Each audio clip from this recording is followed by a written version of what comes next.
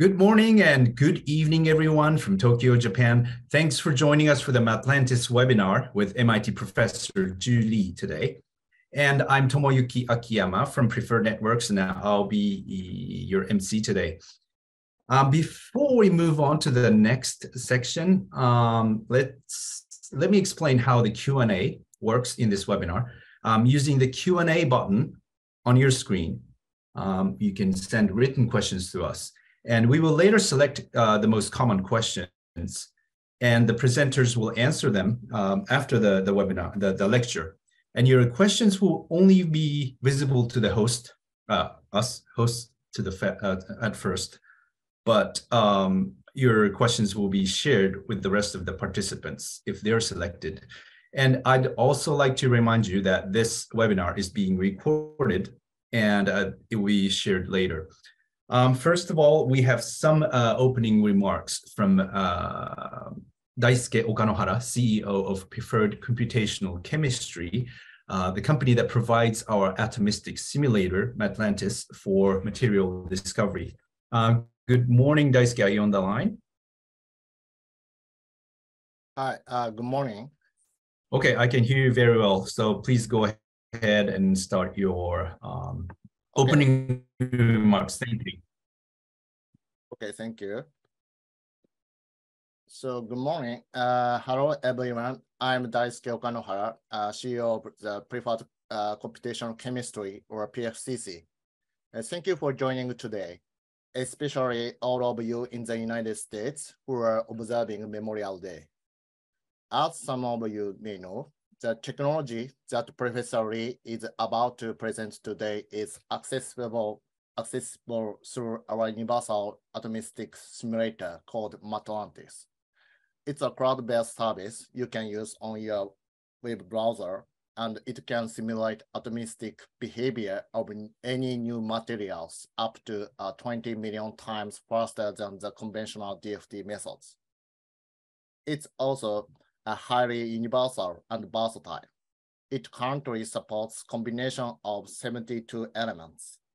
You will see why that's possible in today's Professor Lee's presentation shortly.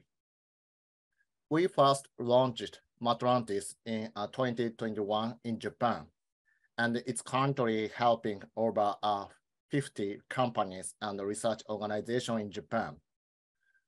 We just launched Matlantis in the United States last month, and multiple clients in the United States, including Professor Lee's teams at MIT, are using it on a trial basis or under paid plans. I hope today's lecture will help you understand what's happening and what will happen soon at the forefront of material science. So, hello, Professor Lee. Are you ready to present? Yes, I am. So thank you, Professor Lee. Are you ready? Could you start? Do you see the slides? Yes. Great. Okay, it's a great pleasure to talk to the audience today. We all know that the invention of the universal gravitational force law enabled Newton to solve for celestial bodies. And Newtonian mechanics really covers up to galaxies and down to atoms. So by solving the equation of motion with interatomic potentials between atoms, we can understand material properties. Now, today, I would like to talk to you about empirical interatomic potential as versus ab initio calculations. The Nobel Prize in Chemistry in 1998 was awarded to Professor Walter Kohn and Professor John Pople for their development of density functional theory and quantum chemical methods. So there, when you are given n atomic positions, the position of the nuclei, when solve for the electronic structure quantum mechanical problem on the fly, and then in order to obtain this potential, and then the first derivative of the potential to the positions give you the forces. However, these ab initio methods are very expensive. For example, even with density functional theory, we typically treat usually less than a few hundred atoms, and the time scale that we can cover are usually on the order of nanoseconds. And that forbids the simulation of complex defects, for example, curved dislocations, curved grain boundaries, heterogeneous nucleation, solid liquid interfaces, etc. And so for that reason, most of the molecular dynamics simulations to understand materials defects and microstructure evolution were performed using empirical interatomic potentials.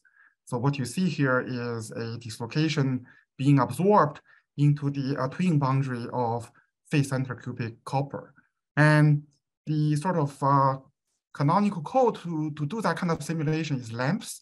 And coupled with LAMMPS, we have this open KM, for example, project where you can use empirical interatomic potentials. And there is a very nice project that hosts all the open source empirical potentials. However, we know that most of the potentials so far are for chemically simple systems. That is, usually they are, for example, pure silicon or pure copper. And there are also quite a number of binary potentials and up to 4 or 5 elements. But there was no universal potential that can cover the whole periodic table. So what I'm going to talk to you today is the development of this universal neural network interatomic potential, which avoids solving the electronic structure problem, but give you DFT level computational efficiency. So the first paper on the neural network potential started with Baylor and Paranello, who developed a 2-layer fully connected neural network based on so-called symmetry functions. In other words, for each atom and its neighbors, you first compute a number of distance and angle dependent symmetry functions. So these are rotational invariants.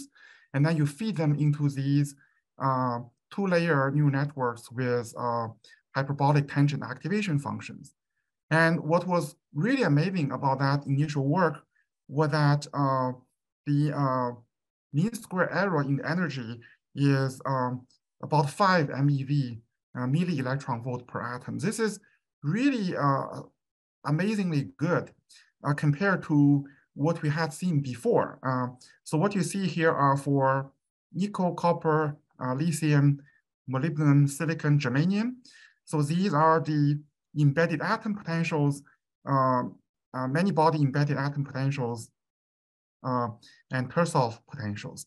So these numbers are in MeV per atom for the training and the testing set.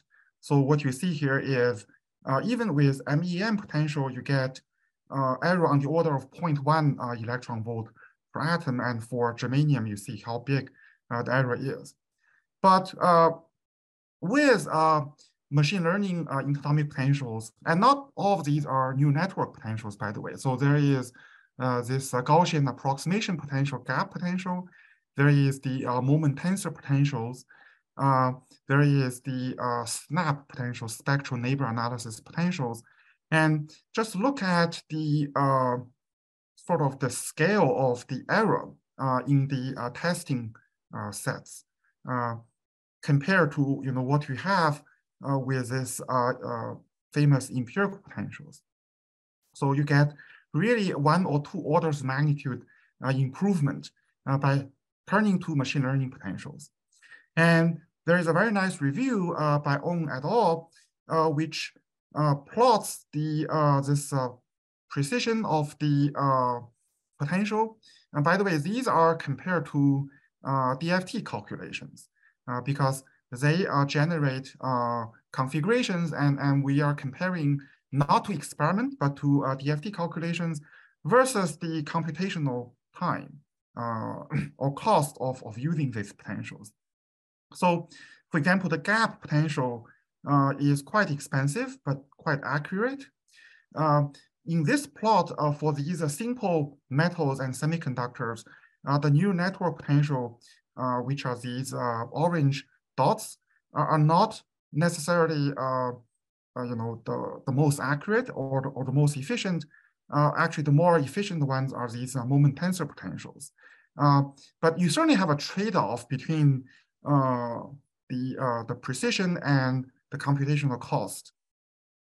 However, what we noted in this overview is that all these are very simple systems, and these different potentials are not easily connected together. In other words, you cannot take a potential for germanium and let it play with copper and expect good results out of that. So what we have done at MIT since about 2019 in collaboration with Professor Tim Kaksirias is looking at some binary and ternary systems such as sodium chloride, lithium fluoride, beryllium fluoride systems, and initially using the Baylor-Parnell form. And we have a energy error, we have a force matching error, and then we also have trying to prune the neural network, have a regularization of the neural network weights. And in this particular example, we have used 168 symmetry functions per atom that includes both bond angle and bond length dependence. We fit to mostly normal liquids, but also high temperature liquids, highly compressed liquids, gas phase dimers, and crystals, as well as some off-stoichiometric structures. And we generate database with VASP and perform this, and also treat the very short-range interaction. There is some tricks you need to make sure they don't collapse when they're very close to each other. And we are able to basically reproduce this kind of amazing precision in compared to DFT calculation. So in chemistry, there is something called chemical accuracy, which is the typical error in making thermochemical measurements, which is about 1 kcal per mole. So this is if you measure the heat of formation, the Gibbs free energy, this is the typical error you make, and that's about 40 MeV per atom.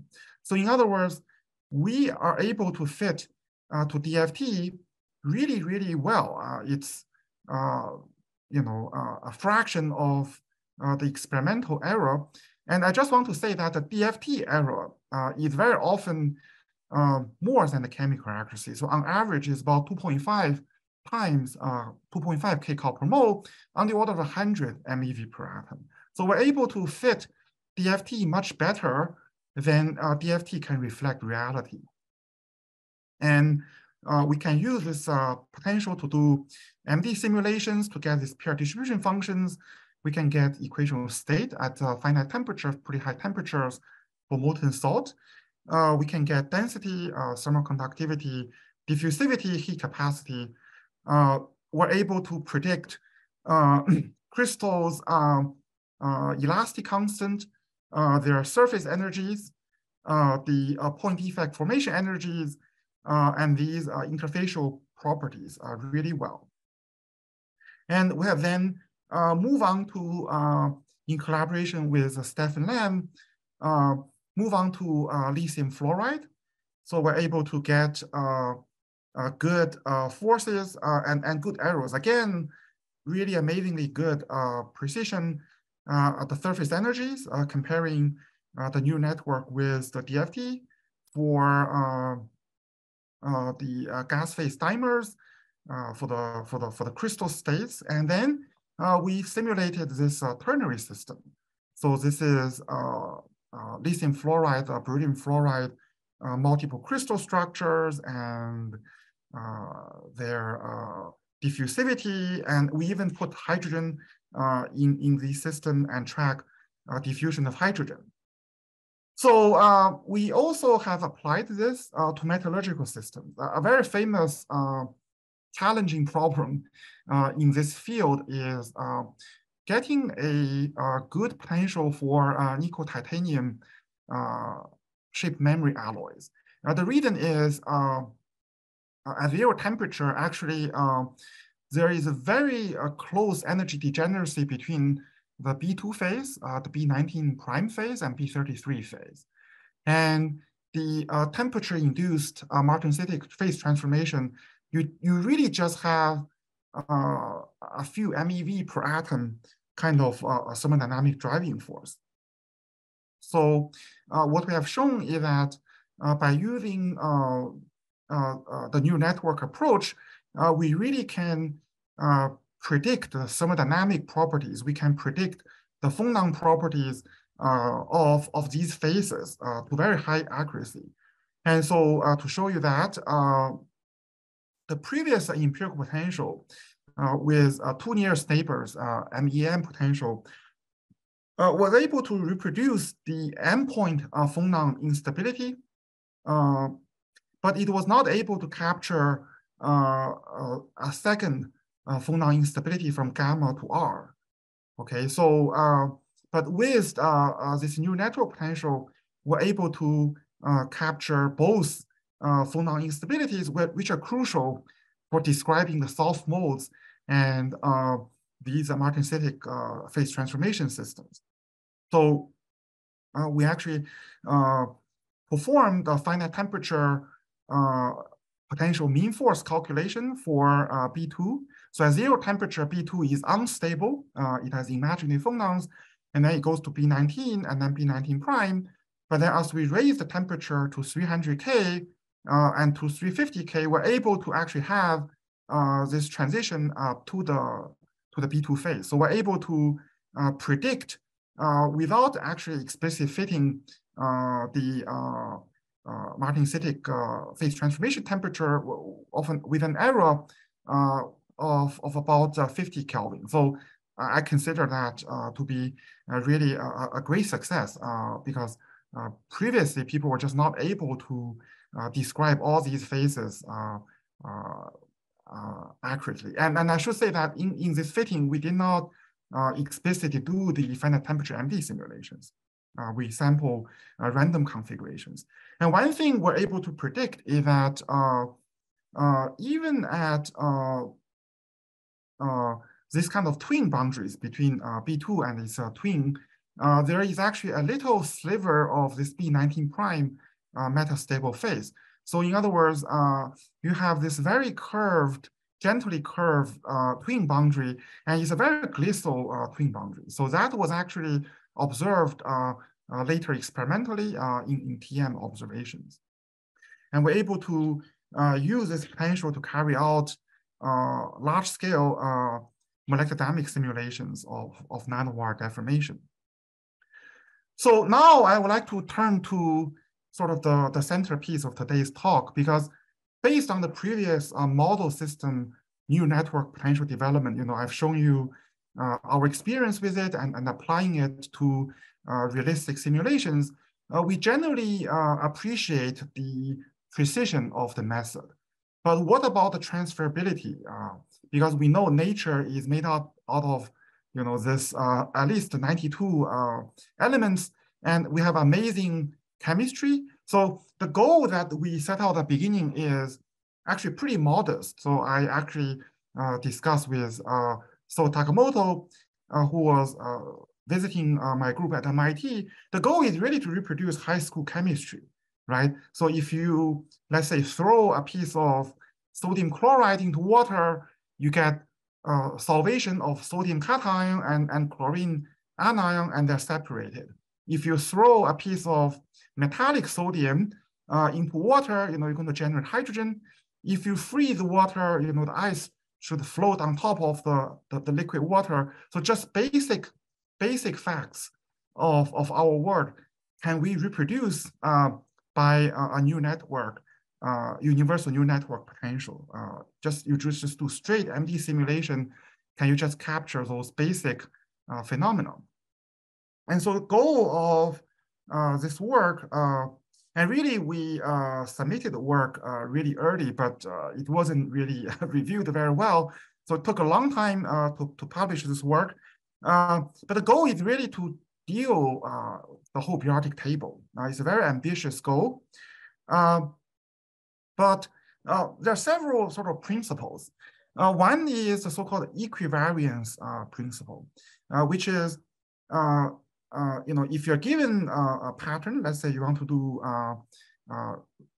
pattern recognition with some kind of convolutional neural network. Now, if you rotate the character, it should be the same character. And similarly, for molecular structures, if you translate or rotate the configuration, then you should preserve the energy. So how to ensure that you have equivariant neural network given the Cartesian coordinates of the atoms is one thing that we need to consider. And there are many architectures out there. For example, if you only use this symmetry functions, which are rotation invariants, then obviously you will be equivariant. But you could also construct, based on spherical harmonics, these SE3 equivariant graph neural networks. What we have chosen is an alternative approach using tensors. Vector is just a rank 1 tensor, but you can also have rank 3 tensor, rank 4 tensor, and rank 2 tensor is a matrix. So tensor is actually really simple. It actually is invented to guarantee this equivariant. It basically says that any physical quantity T, if you measure in a particular frame, then for any physical quantity, you must satisfy this principle that if you undergo a frame rotation, then in the new frame, this must be related to the previous frame measurements by this index contraction scheme where we're using Einstein index summation. So this is the basic tensor transformation law.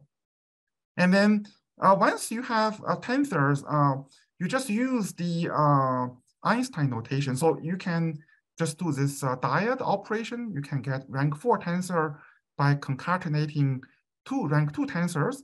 Or if you have dummy summation variables j and k are summed over, you are left with a vector.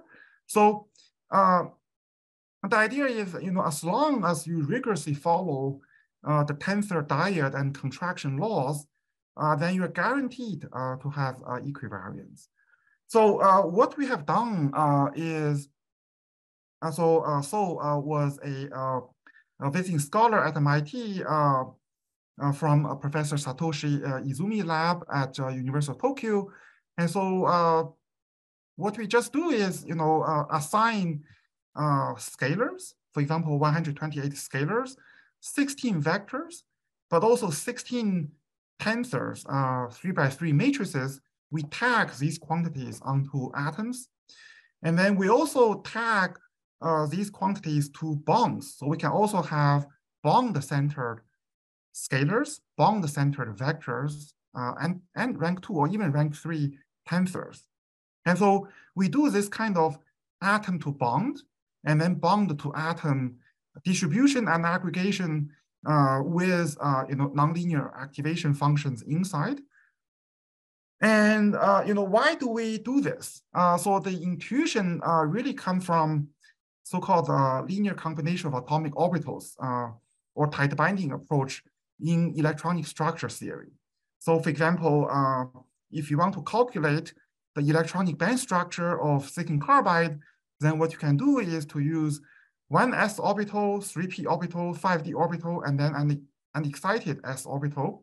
And you can use these atomic orbitals, and you can construct an electronic Hamiltonian. Now, this electronic Hamiltonian is depends on the charge density, right? So, but you can see that the tensor characters in this Hamiltonian, and if you do a frame rotation, then these basis functions would undergo rotations, and then all these overlap matrices would also transform according to the tensor transformation. So this is really a very important step in understanding the electronic structures of molecules and solids.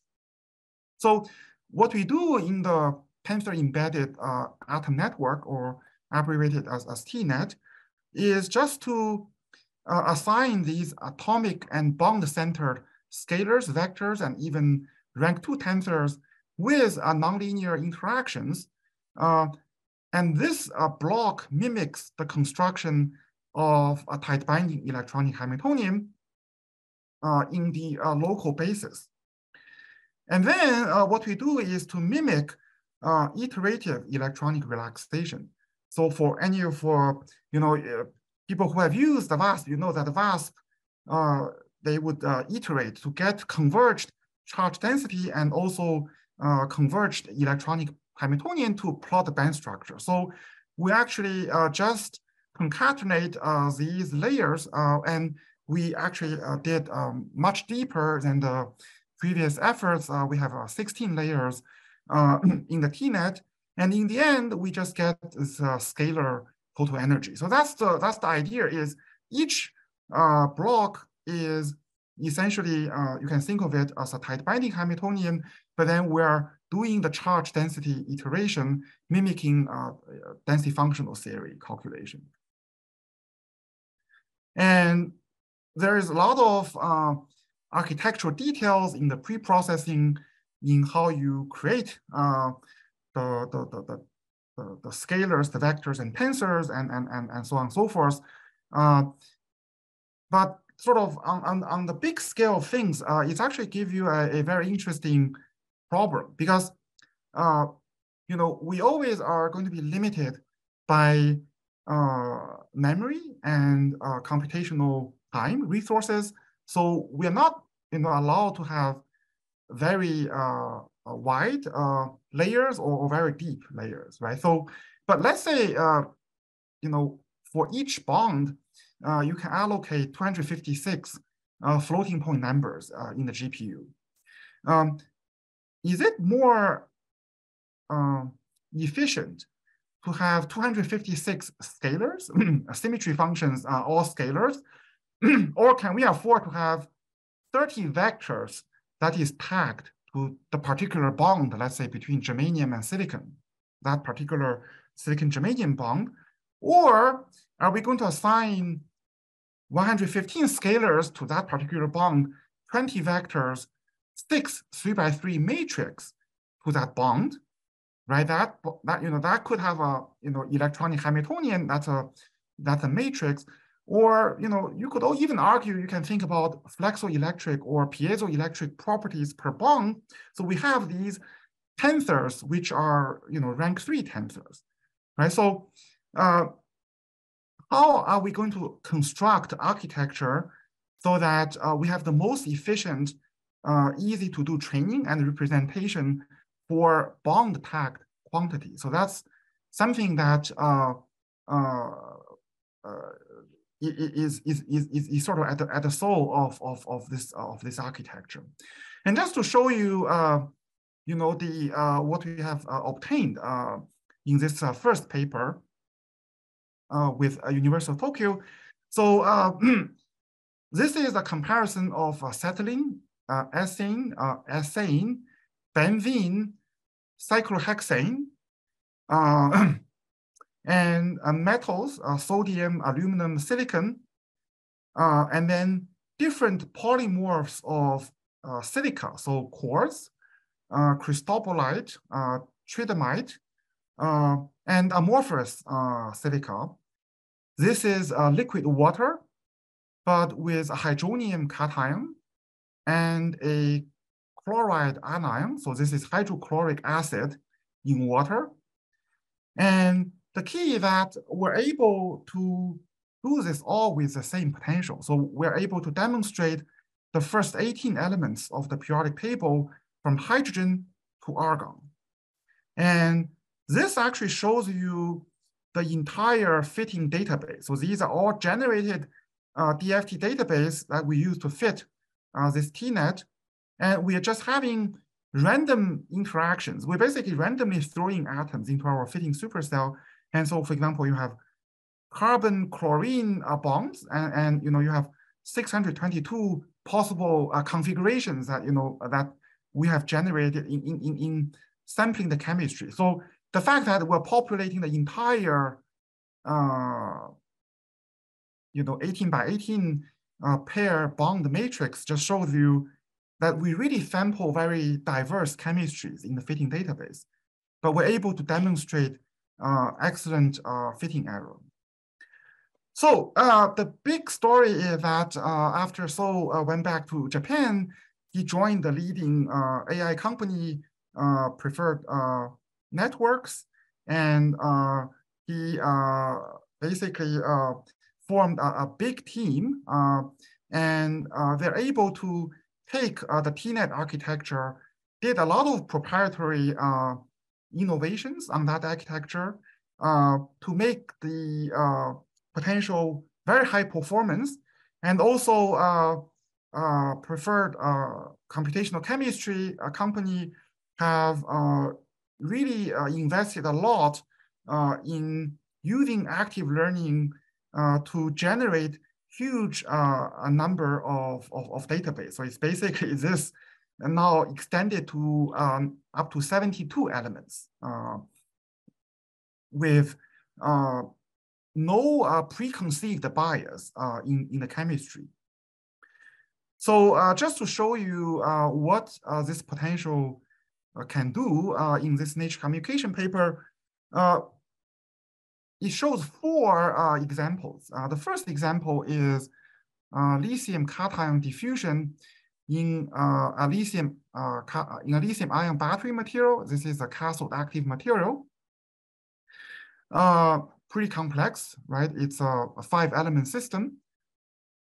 The second problem is molecular absorption. For example, water absorption in a variety of metal-organic frameworks, where you have organic ligands, pretty complex aromatic ligands with metal cores. So this, for example, MOF74 structure. The third problem is a metallurgical problem, is a chemical order to disorder transition in copper-gold alloys.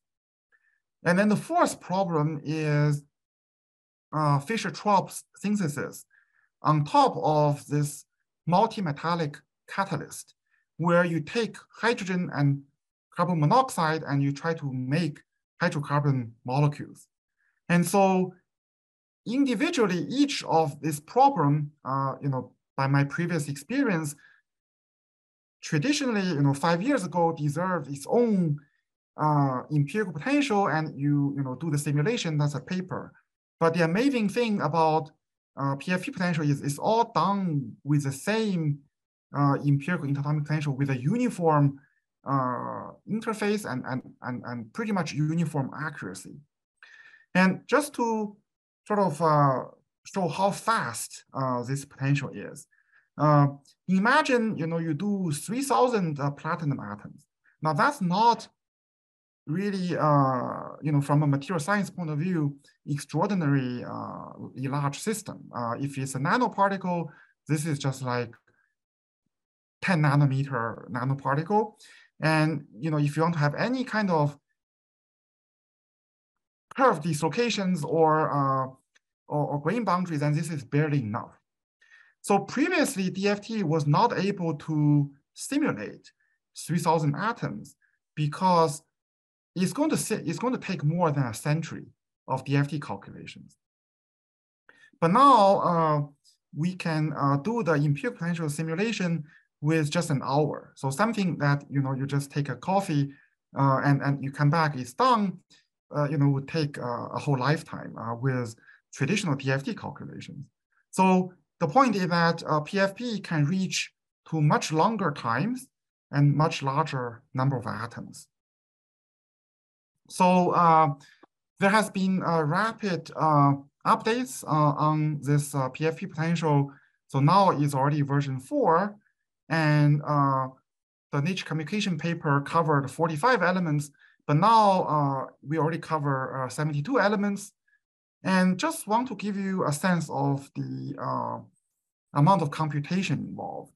To generate the data, the DFT data, it took 1,144 GPU years, okay? not GPU days, it's GPU years, or in other words, it's GPU millennia to generate the DFT calculation. And these were driven by this active learning, which balances uncertainty reduction, which is exploration with exploitation. And totally, there are more than 22 million DFT configurations to fit this database, to fit this PFP potential. And here are some comparison with leading neural network potentials.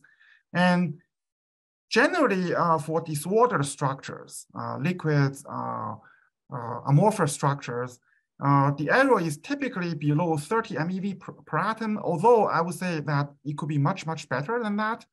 13.6 MeV per atom in this data set.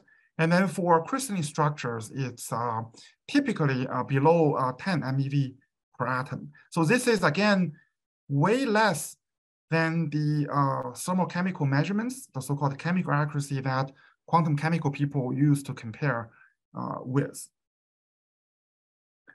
So what we can do with a code that can deal with 20,000 atoms is that now the door is open to studying realistic extended defects. For example, curved dislocations, curved cracks, grain boundaries, phase boundaries in atomistic simulations with DFT level accuracy.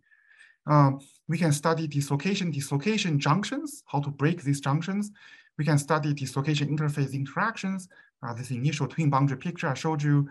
Realistic heterogeneous phase transformations where you have nucleation on grain boundaries, on dislocations, damage evolution, stress corrosion cracking. You can have combined chemical reaction and mechanical deformation, electrochemical interfaces, and so forth. And also the potential is you can do the back propagation, and you can do, this could be a problem for a lot of neural network potential because it tends to be kind of noisy. But with the PFP, the phononic properties has been validated. You can get very good phonon dispersion, including nonlinear phonon scattering, so phonon bandwidth, and the thermal conductivity predictions. And now Preferred Network is also working on coupling the environment-dependent, the neural network to electronic structures. So we can get actually the electronic density and the Hamiltonian to get actually electronic transport and things like thermoelectric or even superconducting properties. So this is under development, but it's coming up. So next, I'm going to show you some applications that we have used with this potential. So the first example is a battery example. So this is actually published in Advanced Materials this year. It combined experimental computational work. So in zinc metal battery, a key problem is you have hydrogen that also evolves, because when you contact water with zinc, you could actually generate hydrogen gas, which is very dangerous. What these co-authors have done is instead of zinc sulfate, they have come up with this zinc benzene sulfonyl benzene sulfonamide, so-called a BBI anion. And so this anion is very interesting. So it has this aromatic hydrophobic ends, but in the middle, you have a charged hydrophilic group. So it's an amphiphile, it's an amphiphilic anion. And so when we, everything else is the same cathode, the same anode, the same salt concentration, just replace sulfate with this amphiphilic anion, we get much more stable cycling.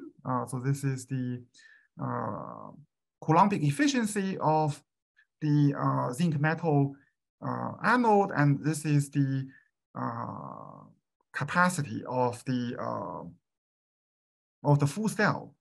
And so the hypothesis is that something must be going on either in the bulk or at the interface. So what the preferred network potential using the Matlantis simulator is able to show is that between the water, so this is liquid water, and the zinc metal, we actually form this molecular layer, which is similar to so-called solid electrolyte.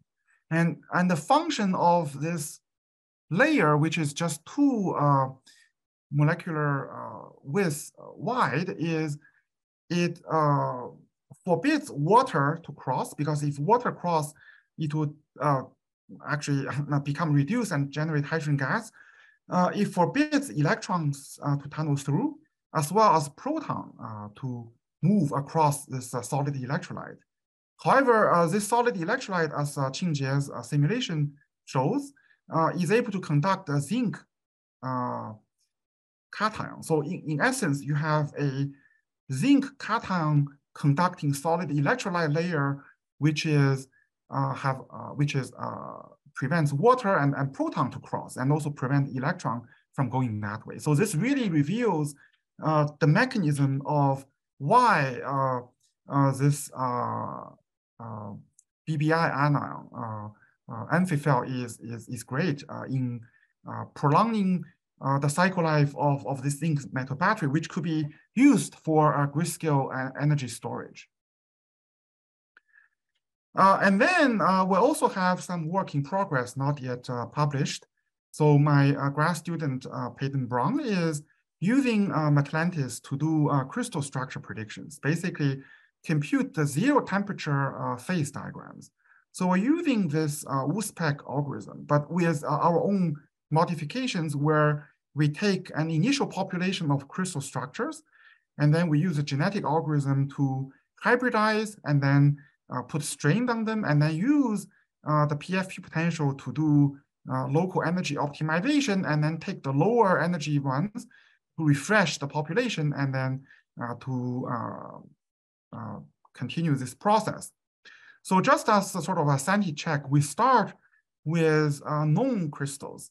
So we actually start with simple cubic structures for carbon. I mean, that's of course ridiculous, but using the PFP plus the crystal structure search, we can get quickly the diamond structure for carbon, as well as the sp2 graphite structure for diamond, for carbon.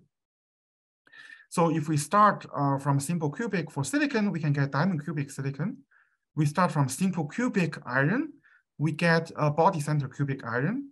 We start from some simple, I think, diamond cubic sodium chloride, we get the rock salt sodium chloride. And then we also checked, for example, more complex structure like this tantalum oxynitride. I can give good structures.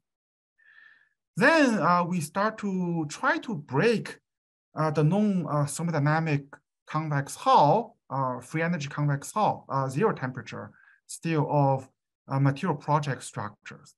So materials project is an invaluable tool. I use it every day. But what it is, you know, it gives you, let's say for binary system, the convex Hall structures. But because materials project use DFT, some of the more complex crystals are not covered. And therefore, we're thinking, can we use the PFP to search for low energy structures? And initially, we just fixed composition. And we just use this pi crystal generate random crystal structures to see if we can find structures which breaks the convex Hall starting from the material project structures. But then once we identify a new crystal structure, we would verify with VASP. So we're going to do a full DFT calculation and then compare with the DFT convex Halls. And so indeed, we're able to find new structures which were not included in the material project. So in material project, there is 3-to-1 lithium nitride intermetallic, but if we take this initial structure and use the PFP, we're actually able to get a cubic structure. And when we verified it with DFT, indeed, it is lower than this materials project structure. And later, we generalize this to no longer fixed compositions. So generally, we have three situations. So this red circle is on the Hall. In other words, we start with something that materials project included in the database. And after genetic algorithm, we didn't find anything that's better than it. So that's called on Hall. But sometimes we find these which break the Hall, these green crosses. So, so in other words, if I take the materials project structure, the blue solid line was the original DFT GGA convex Hall, and then the orange line is what PFP gives for calcium phosphide. But then when we run the USPECs, we're able to break the Hall, and then when we take these structures, some of these indeed break the DFT Hall. And by the way, I want to say that we are not fitting to this particular version of the functional. So the arrow here is not actually our fitting arrow in developing the PFP. So generally, we have this kind of breakdowns. When we run the PFP, we have on Hall below the Hall, which is verified by GGA, or even above the Hall. In other words, PFP says it's actually metastable, even though material project says it is on the Hall. But we have a very high discovery rate. We have a 40% accuracy. So thing that we say is below the Hall is actually below the Hall in GGA. And with 3 hours, we can generate 800 structures. So this is really a powerful tool for generating new crystals and search for discovering new crystal structures. So that concludes my presentation. In the next 15 minutes, I would like to invite Dr. Qingjie Li, who was my long-term collaborator, and he was instrumental in developing the initial neural network experience with Harvard University with Professor Kaxira's group, as well as in applying the universal empirical potential for a whole range of applications. So with that, I'd like to invite Qingjie to join.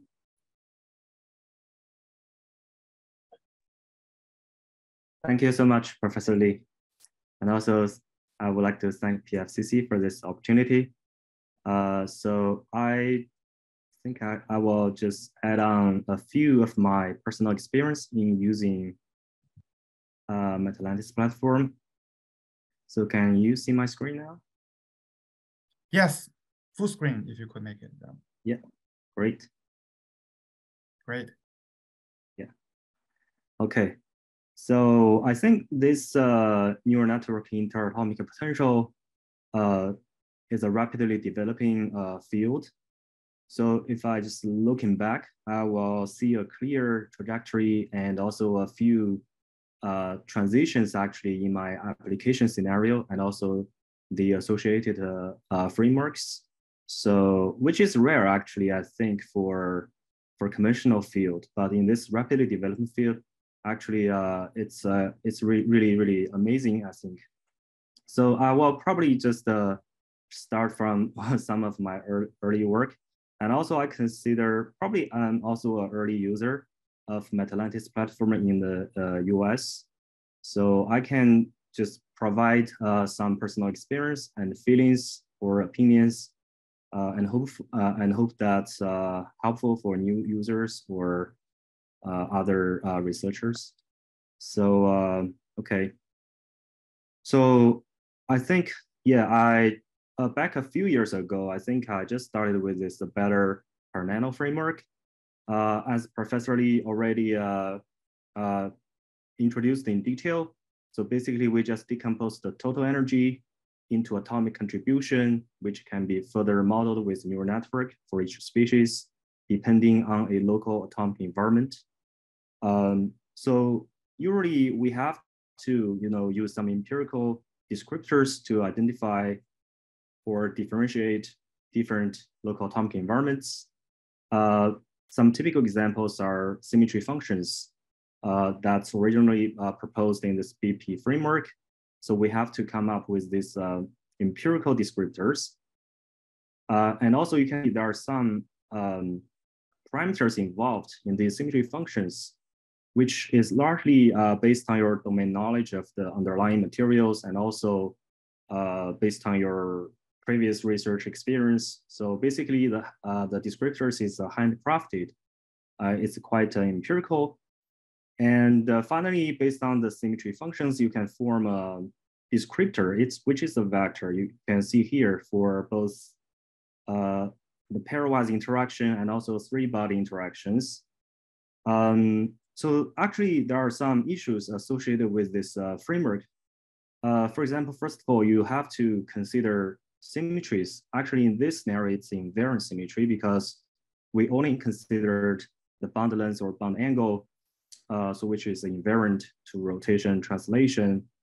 But also you have to satisfy the permutation symmetry. All these symmetry considerations have to be fulfilled during the development of descriptors. But also, as I mentioned, that you have to empirically choose the symmetry functions and the associated parameters you are using.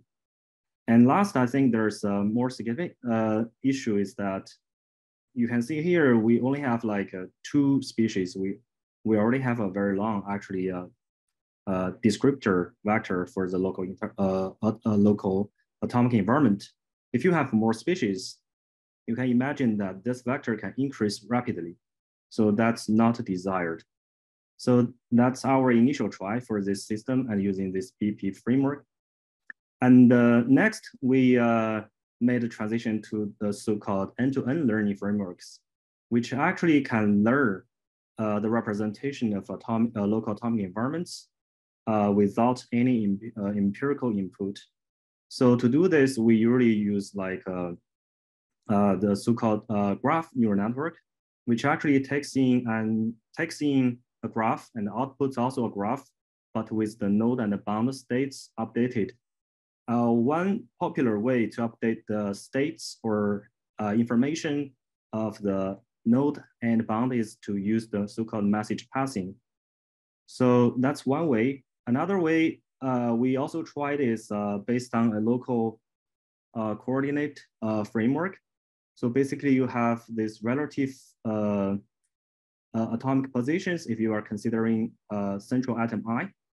So you can have these angular information and also the radial information based on this local coordinate framework. You can further embed this information into neural network and learn to map these local representation to the atomic contribution to the total energy. So we tried both framework, and we applied these end-to-end learning frameworks to a few materials systems. For example, GST material, which is a phase change memory material, and also applied to iron hydrogen to study the hydrogen invertal issue, and also applied it to high entropy alloy system to study the hydrogen effect on materials property. And also we also applied this to diamond, try to get thermal properties of diamond. All of these are quite accurate, actually, I would like to say. But the problem is that it's not universal. That's a situation back to like 2 years ago, I think. But now I think there are some improvements already occurred in this field. So for each material system, you actually have to develop a new potential for them. So this is actually quite a time-consuming task, because for each potential may take like weeks or even to months to perform the development task. So that's quite a big issue for us at that time. And then so actually developed this TNET, or Professor Lee already mentioned this. Actually, it's a graph neural network based potential. The novelty here is that for the atomic and bound representation, it considers scalar, vector, and the tensor, so that the representation capability of the neural network is significantly increased. And also it is equivariant. So it seems like it's quite capable of modeling chemically complex system. So we just tried apply this TNet framework to a relatively chemically complex system for this gold nanoparticle and the ligand interaction scenarios. So we sampled different configurations, including surfaces, bulk materials, nanoparticles, and small molecules, and also random structures. And finally, we get a pretty good potential for simulating surface rearrangement of the nanoparticle. For example, here, there's a so-called staple motif that can actually rearrange the surface atoms. And also we try to simulate how the nanoparticles dissociate at finite temperature. And we discovered I think it's a new mechanism, how this nanoparticle is actually dissociated due to the interaction between surface atom and the ligand molecules. And also we tried the interparticle interactions with this new potential. And I think all of these results are looking quite promising, but still it takes me a lot of time to develop this potential. And if you want to simulate new systems, I think you have to add in more training data. So I think just like last year, we got this early access to try Matlantis, which is capable of simulating like 72 elements. So we use this platform to try a quite wide range of material system. So I very much like this two features here. Using Matlantis, actually, you can have access to both Jupyter Notebook development environment, and also we have the terminal interface. So what I usually do is like to develop my prototype code or method using this Jupyter Notebook. There you can immediately have your result, right? And also you can visualize your system very well. And then after you finish this development work, you can move your code to a Python file, and then you can refactor them, and you can write a scripts to do some more efficient and background running tasks in terminal. So this is my typical workflow using Matlantis here. So using this platform, we actually did some interesting work. So this battery materials application, Professor Lee already mentioned here in the previous slides. So I will not talk about it in details. So I will move on to show some new results here. For example, here we studied a new electrolyte. This is a collaboration work with the Lin's group at Shanghai Jiao Tong University. So we tried Matlantis on this new electrolyte, and we got a pretty good agreement between in mass density between experiment and also our MD simulation. And also we try to analyze the local structure of the cation. So we got a pretty good agreement, I think, with the experiments. And also we use this new potential to calculate the diffusivity, which I think can provide quite good structural information into new materials. In addition to battery materials, we also applied Matlantis to other material systems. For example, we tried looking into the vacancy ordering in this GST material, which is known that vacancy can have ordering on 1-1-1 plane. But previously, people only did small DFT calculation, so you can only see like vacancy ordering on parallel 1-1-1 planes. But here, with much larger system, we start to see that vacancies start to form this 3D network actually, so which is quite interesting to me.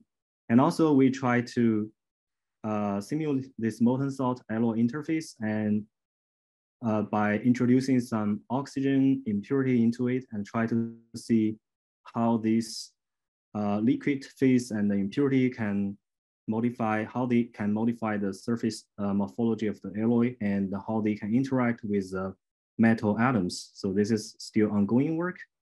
And also we tried on catalysis process, like this is another particle consisting of different elements. And we were trying to see how this nanoparticle can play a role in nucleating molybdenum disulfide 2D materials.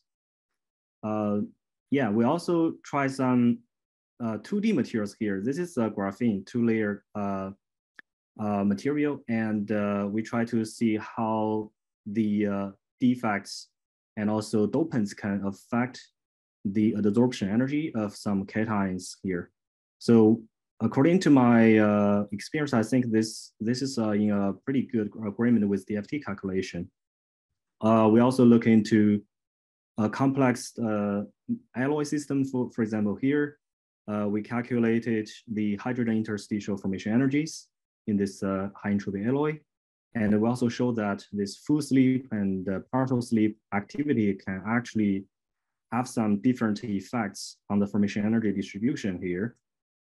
Specifically, we show that the partial slip can actually lead to a octahedral to tetrahedral side transformation of oxygen interstitial, so that you can have a different bimodal distribution of the formation energy if you consider partial slip.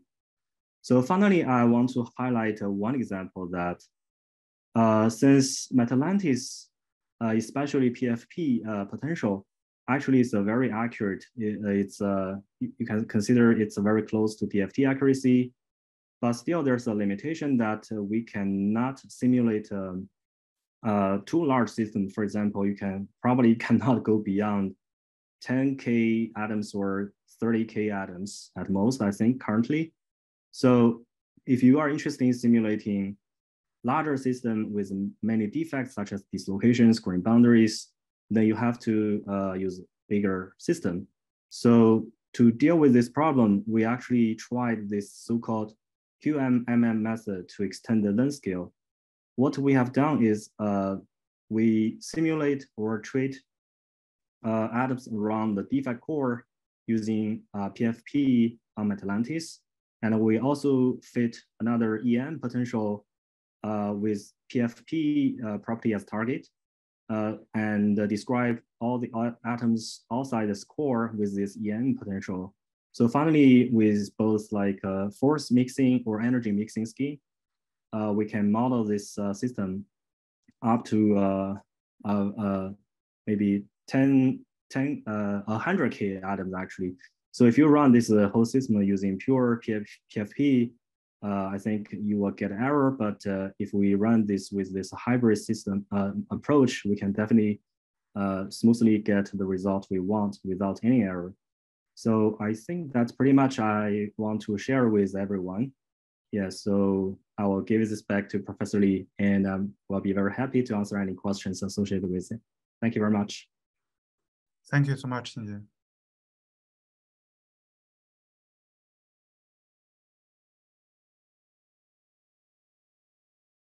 Okay, I think I see 3 questions on the chat. Oh, Professor Lee, could Daisuke Okanohara have a few remarks just to conclude the lecture, and we move on to the Q&A session? Yeah. Thank you. So yeah, first of all, thank you very much. Very exciting lecture. Thank you, Professor Lee and Qingjie Lee, Dr. Qingjie Lee, and yeah. It includes the history from Newton to the forefront of the material science research. And also, I would mention that if you would like to learn more about Matlantis, please visit the website, matlantis.com, where you can read research papers about the technologies, as well as case studies and testimonials. And also, of course, if you would like to try using Matlantis, please don't hesitate to contact us through the Matlantis website. Thank you. All right, thank you, Daisuke. I would like to move on to the Q&A session.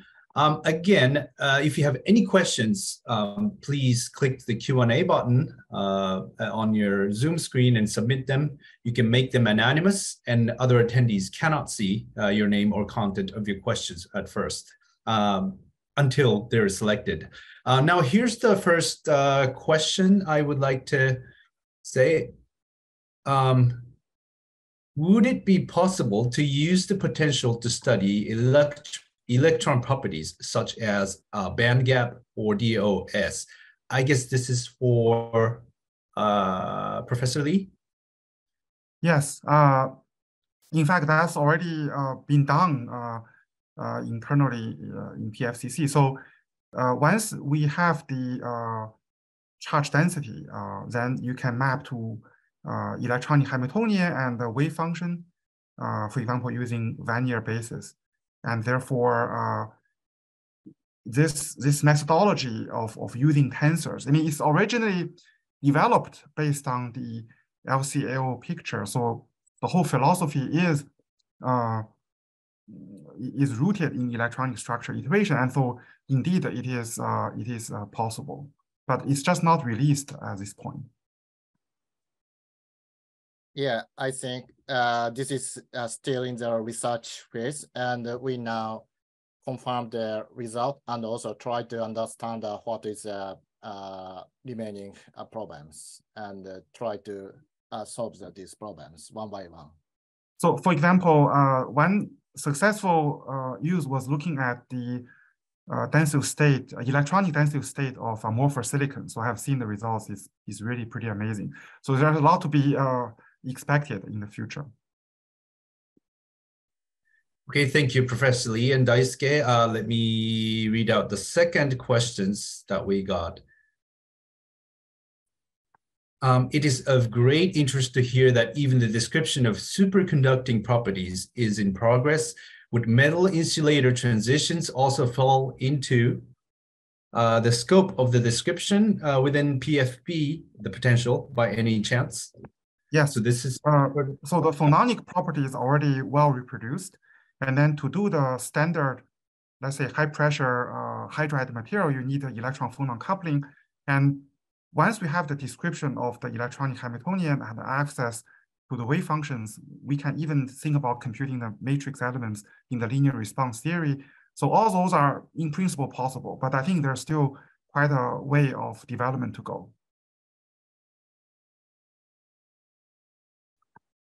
Okay, thank you. Okay, we have more questions coming in. Thank you very much for submitting your questions. Okay, so the next question, let's see. Next question. Compounds that break the convex hull are checked relative to DFT simulations. Are they also checked relative to empirical chemical results? In other words, in what percentage of times is the model overfitting to the inaccuracies of DFT versus generally discovering empirically useful elements? Professor Lee? Yeah, we are trying to compare with the ICSD crystal structure database. And I just want to say that it's not the job of PFP to, its job is to fit to whatever database we give it to it. That being said, I think we're fitting to, more accurate CCSD P couple cluster results. So I think in the future, it will be more accurate in addition to precise. And also we are doing experimental validations as well. And for example, that lithium nitride could indeed form in lithium metal batteries. And we're trying to verify some of these directly experimentally. Thank you. So let's just move on to the next question as long as the time allows. Would it be possible to use the, oh, sorry.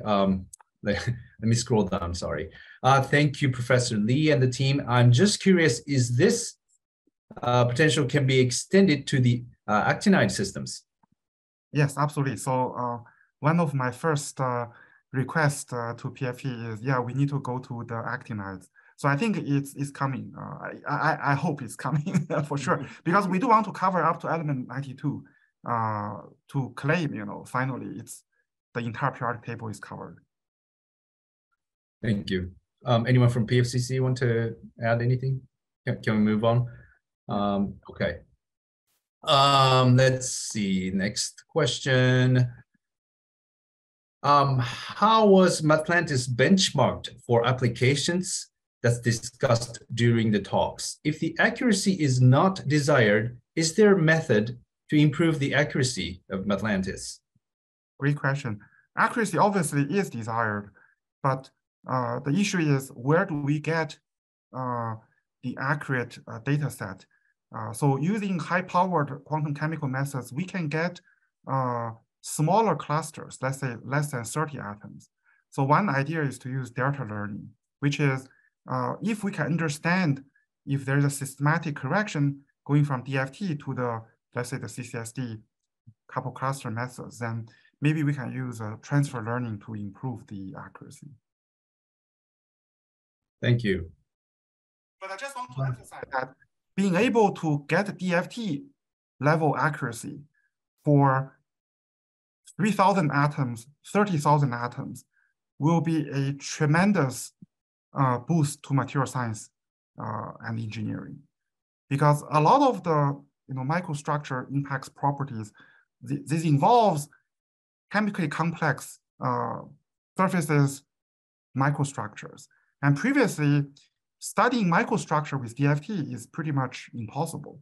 Now we can study, this hydrogen dislocation interaction in complex alloys within a simulator. Just used molecular dynamics. I think even just having the DFT level we will have a lot of new discoveries in the next 10 years. Thank you, Professor Lee. Let me move on to the next question. Would you be interested in submitting the Matlantis model to MatBench Discovery? Thank you. That's a wonderful recommendation. Obviously, I'm a daily user of materials project, so I hope someone at the PFP could actually do that. I would really appreciate uploading. Yeah, anyone from PFCC? Any comments? I think it has to involve some PFCC decision about this. Yeah. Okay. Any comments, Daisuke, if you have any? I think the question is about submitting a Matlantis model to the MatBench. I think. Yes. Yeah. We can consider. Okay. So thank you. Sure. So I think that Takamoto-san also can answer, but I think that comparing the accuracy or numbers between the model is very challenging, and we also found that in many cases these benchmarks models overfit to the benchmark dataset. So yeah, we also released some new benchmark dataset, and so we would like to compare the result in such a very carefully designed dataset. Otherwise, yeah, most machine learning models tend to overfit to some specific dataset. Okay, thank you. Let me just cover more and more questions. Thank you very much for submitting them. Let's see. Okay, next question. 3 questions. Hi, exciting work being done. I had some things in mind. Has Matlantis been tested for highly correlated systems like lanthanides? Yes, so we have covered gadolinium, cerium, and lanthanum. So I think in the future there'll be more rare earths covered, and I think it has been tested, but probably not as extensively as we would like. Thank you. Let me just read out the second question from Ankita. The configurations mentioned to break the convex hull, have they all been experimentally validated? Just trying to understand the generalizability in all aspects, Professor Lee. Not yet. So we're looking forward to actually doing that in a more high throughput fashion. But certainly that's searching for ICSD database and also doing new experiments to try to get these is very interesting to me personally.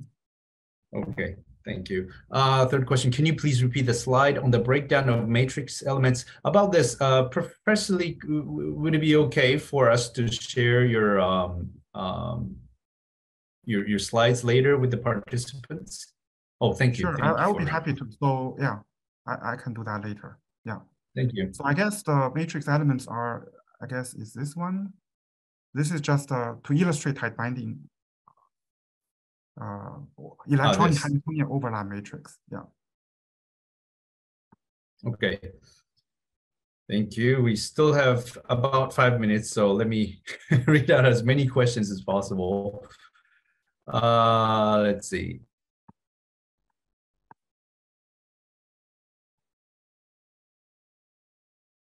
Okay. Next questions. Exciting presentations. How accurate are the PFPs for systems that contain multiple types of defects, such as systems that contain both dislocations or grain boundaries and solid liquid interfaces?